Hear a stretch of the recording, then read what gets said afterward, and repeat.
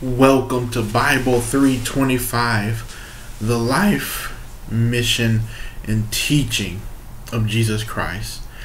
I am your professor, Reverend Shannon Cockrell, and I am so excited that you joined us here at Austin Bible Institute, where we are training you to make a difference in the world, to go out and reach souls for Jesus Christ.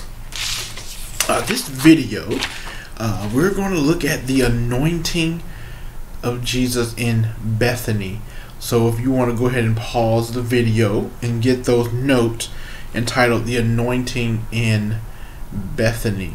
And we're going to look at this event, this memorial that John and the gospel writers memorialized Christ, this event in his story. So if you want to go ahead and get your Bible, we're going to look at John chapter 12 especially, but this story is also found in Mark chapter 14. And so here, let's just read the passage. John 12, starting at verse 1. 6 days before the Passover. Take note of that. John is very good at giving us dates and when things happened. So highlight that time marker. 6 days before the Passover, Jesus came to Bethany. Bethany means house of figs, where Lazarus lived, whom Jesus had raised from the dead. In the previous chapter, we saw that event. Here, a dinner was given in Jesus' honor. Martha served, while Lazarus was among those reclining at the table with him. Then Mary took a pint of pure nard, an expensive perfume. She poured it on Jesus' feet, underline that, on Jesus' feet, and wiped his feet with her hair, underline that. And the house was filled with the fragrance of the perfume. But one of his disciples, Judas Iscariot, who was later to betray him, underline that, objected. Why wasn't this perfume sold and the money given to the poor? It's worth a year's wage. He did not say this because he cared about the poor, but because he was a thief. As keeper of the money bag, he used to help himself to what was put in it. Leave her alone, Jesus replied. It was intended that she should save this perfume for the day of my burial. You will always have the poor among you, but you will not always have me. Underline that, very important. That is foreshadowing. Meanwhile, a large crowd of the Jews found out that Jesus was there. They came not only because of Jesus, but because of Lazarus, whom he had raised from the dead. So the chief priests made plans to kill Lazarus as well. For on account of him, many of the Jews were going over to Jesus and believing in him. So only John gives this explicit statement of when this event happened. 6 days before the Passover. Now the Passover, Jewish, was a great, one of the three big festivals that the Jews celebrated. You had Passover, unleavened bread, and then the Feast of Tabernacles. You can read about that in Exodus 12, Leviticus 23. Now, this happened on the 14th day of Nisan. Nisan corresponds with our March and April. So this is the Saturday before what we call Palm Sunday. So this is the Saturday before Palm Sunday, as we'll see later in John 12. So Matthew and Mark relocate this story. They put it topically because of the symbolism that Jesus prepared for his body, his burial, sandwiching the narrative between a reference to the later plot of the Jews to arrest Jesus and then Judas's arrangement to betray him. Now it's important because it says it's a year's wage. This was about 300 denarii. A denarii was the year's wage. So this was not some cheap everyday drugstore perfume that you can get. This was expensive. She was saving her money. A year's wage. She took it and she broke it and used it to anoint the feet of Jesus. Usually the anointing was upon the head, but this woman poured it out upon his feet. Mary is lavishing her affection on Jesus by pouring over him a jar of perfume worth about a year's wage. Think about what you make, or if you have a job, think about what you make in a year. Saving that up, not spending a dime for an entire year to buy a thing of perfume, only to take it and break it upon somebody's feet. Worship is expensive. True worship comes from an expensive place. Think about that. Judas thinks this is waste, but it's not.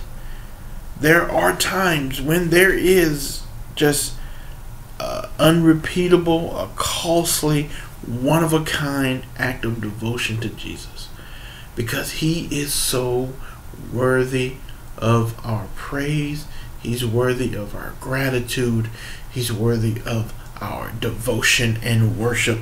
Think about where you would be if Jesus did not save you.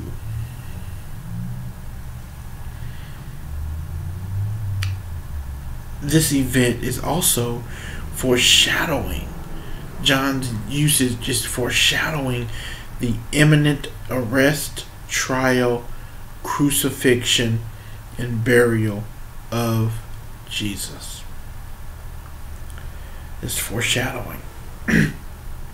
Also, Jesus' death was not an accident, but was fully willed and anticipated by Jesus. If you look at John 10:17 through 18, he lays down his life.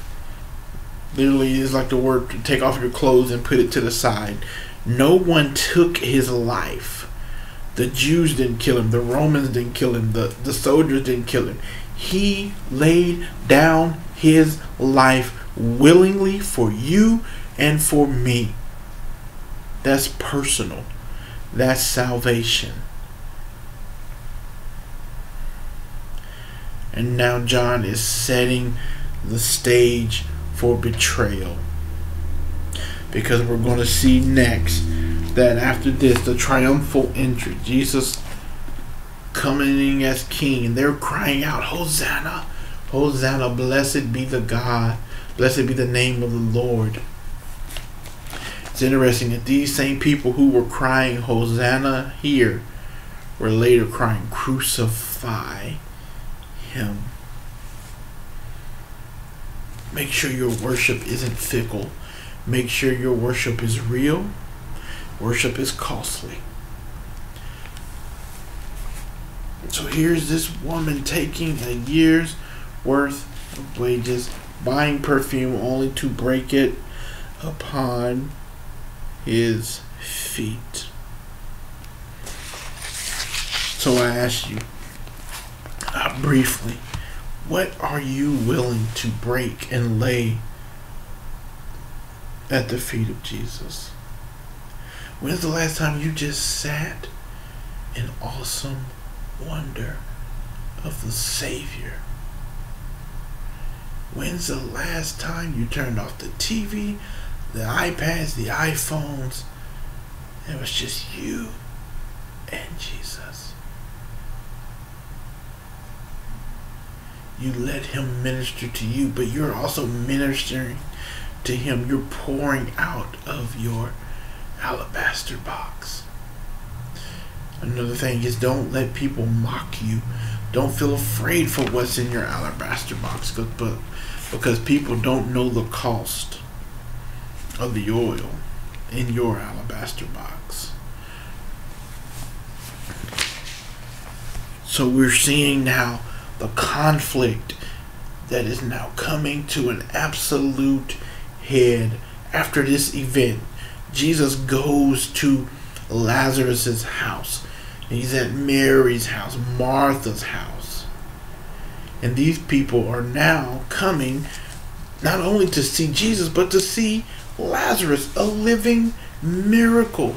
And so now the Pharisees have had it. They see their power on the people. Their grip is starting to loosen. So now they have to do something. Now we're at the critical moment where they have to decide. They're going to kill Jesus and they're going to kill Lazarus. But I want to show you something here. In John 12, verse 24, Jesus is predicting his death. Very truly I tell you, unless a kernel of wheat falls to the ground and dies, it remains but only a single seed. But if it dies, it produces many seeds. So Jesus says, I have to die like a kernel. I have to be planted so that there can be increase. Look at verse 32. And when I am lifted up from the earth, crucifixion, I will draw all kinds of people to myself. Look at that. Look at that. Jesus says the crucifixion is necessary for me to get the harvest, to start to draw people. The Son of Man must be lifted up. But now we're coming to a close of the book of signs in John's gospel. The first 12 chapters deal with the signs that he's laying out, that Jesus is the Messiah, Jesus is the King, Jesus is the Son of God, Jesus is the suffering servant. John is laying out systematically these signs. But look at verse 37. If you can see that, underline it, highlight it. Powerful verse in John. Even after Jesus had performed so many signs in their presence, they still would not believe in him. What will it take for you to believe in God? These people saw miracle after miracle after miracle. Lazarus is sitting right there, but still some refuse to put their faith in Jesus. Don't let that be you. You want to be that good soil. You want to be that cultivated soil.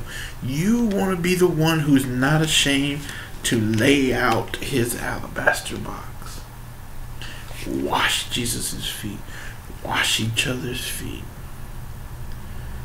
But most importantly, pray and thank God that you have been washed with the word of regeneration. Thank you, Holy Spirit. So now we can get in this book, pull out truths, and then minister them. Minister them to other people. So, I ask you again, what is the cost of the oil in your alabaster box?